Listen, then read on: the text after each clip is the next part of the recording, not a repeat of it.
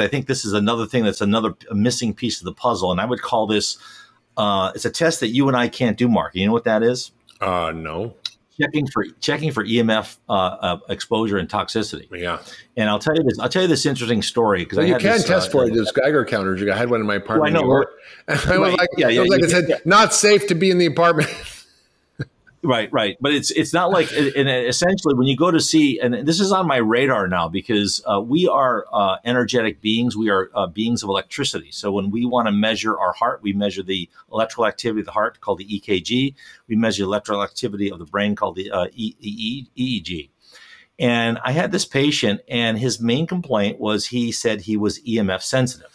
Now, if you go to a regular doctor and you tell the doctor, I'm EMF sensitive, they think you're a wacko, and you're going to put a tinfoil hat on and, call you crazy.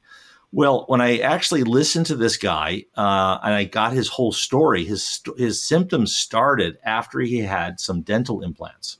So he had some titanium dental implants, and he had about 4 or 5 titanium dental implants. And that was about the only thing that I could sort of correlate with when his symptoms started and what was going on.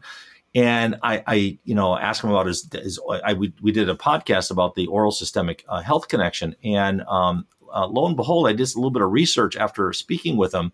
And it's in the literature that when you put titanium implants in the mouth, they act as like antennas, and they can actually augment EMF activity.